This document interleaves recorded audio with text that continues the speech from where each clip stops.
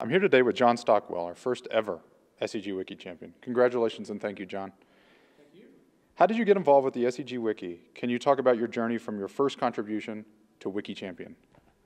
Well, I had an interest in the history of geophysics, and so Matt Hall was setting up the wiki and set up a page for doing biographies. So once that page was in place, I had a whole bunch of content that I had built up over the years.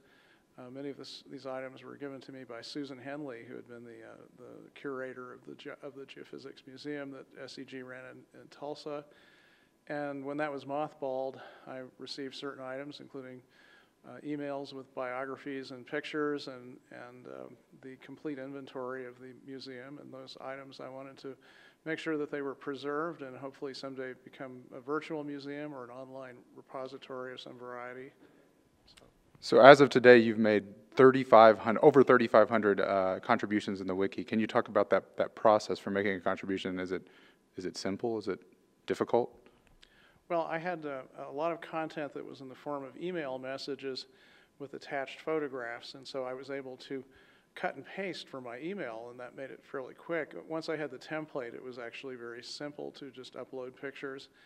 I had to get more content, though, once I used that up, and so it was a matter of going to paper journals because it turned out that the SEG had not digitized the contributors' biographies. I've found a number of sources in the Leading Edge, a publication of the SEG. There were, in the early days of the Leading Edge, Dean Clark and Dolores Probasta did these wonderful interviews with old-time geophysicists, people who are no longer living, and I was able to draw on that material for the wiki. Thank you for breathing life back into those publications. You once said of the science, as with any human endeavor, exploration geophysics is really about the people. Can you talk about some of those people and how the wiki is a vehicle for celebrating the accomplishments of the pioneers of the science?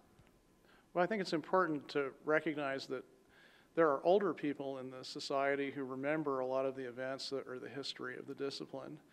But the younger people are not even aware that there is a history. It just seems like exploration geophysics appears out of nowhere.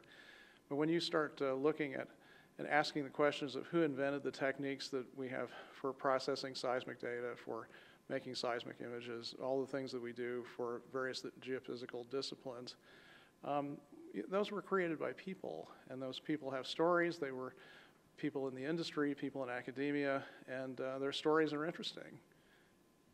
Absolutely, couldn't agree more. As you know, we're expanding the SEG Wiki Champion to include an outstanding student chapter and individual student. Do you have a message for your peers and your students about the wiki and or the award you helped launch?